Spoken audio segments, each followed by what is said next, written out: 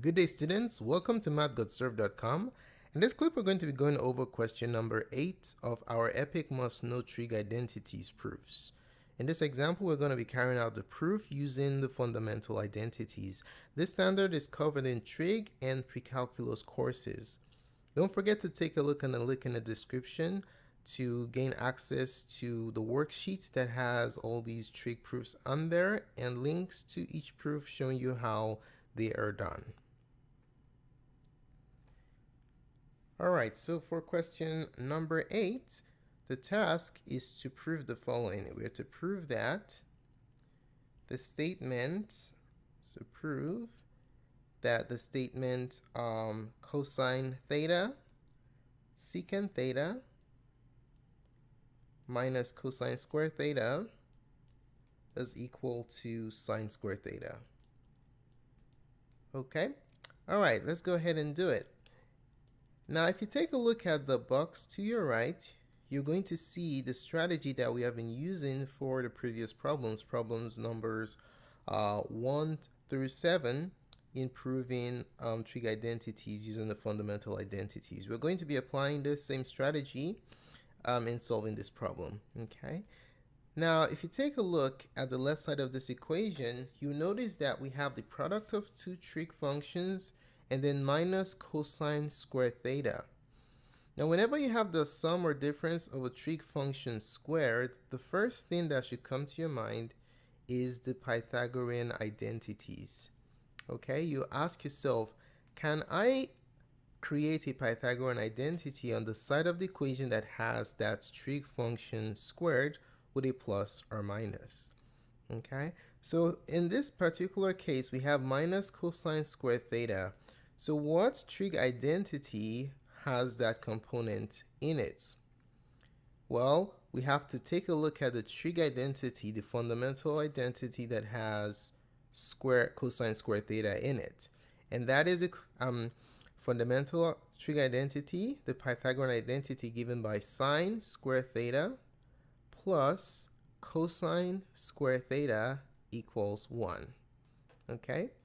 As we did in problem number 7, what we did is we wrote down two other forms of this particular identity, this Pythagorean identity. Okay, so this is form number 1.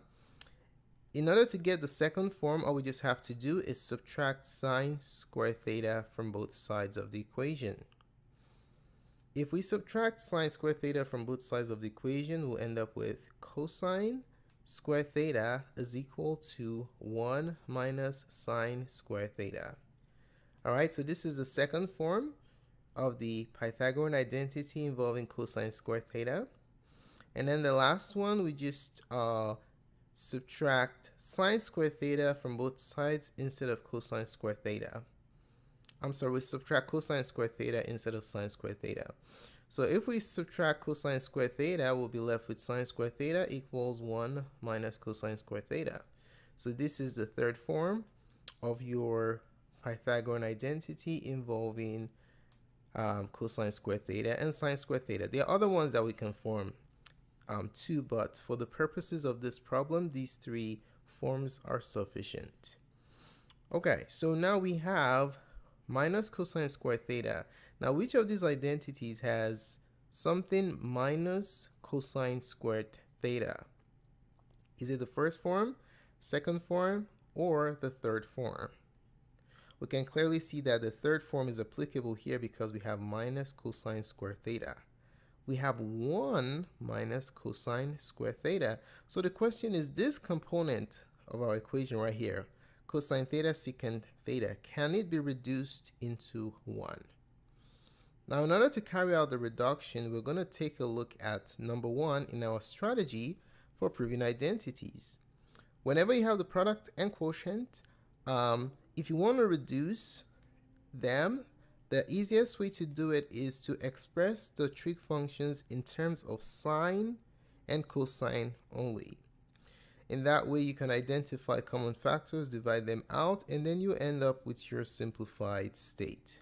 Okay, so we're going to be applying that principle here in simplifying the product of these two trig functions on the left, cosine theta and secant theta.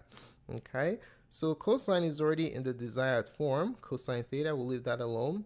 But secant theta using the reciprocal identity can be rewritten as 1 over cosine theta. Okay, so minus cosine square theta equals sine square theta.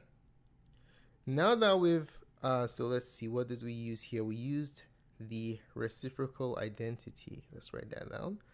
Reciprocal identity. So now that we've written that product of trig functions using sine and cosine only, we can clearly see that cosine is a factor that can be divided out. So we're going to divide here. Cosine goes here 1, cosine goes here 1. And then when you multiply that all out, you have 1 minus cosine square theta equals sine square theta. Okay, now we have form 3 exactly, 1 minus cosine square theta. So what does form 3 of this Pythagorean identity tell us 1 minus cosine square theta can be substituted with? We can clearly see that we can substitute it with sine square theta. So the left side we can replace it with sine square theta. All right, just bring down the right side. Sine square theta, is it equal to sine square theta? Absolutely, we have completed the proof because we've been able to show that the left-hand side of the equation is equal to the right-hand side. Okay, so let's go ahead and write down what we did. So for this step here, we just simplified.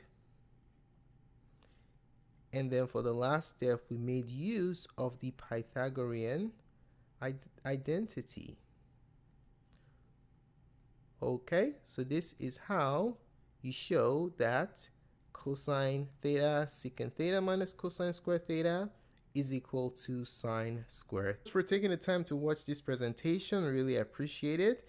If you found the contents of this tutorial helpful in your studies of trig identities and how to prove them, do give us a like or a thumbs up. Your positive feedback is extremely important to us.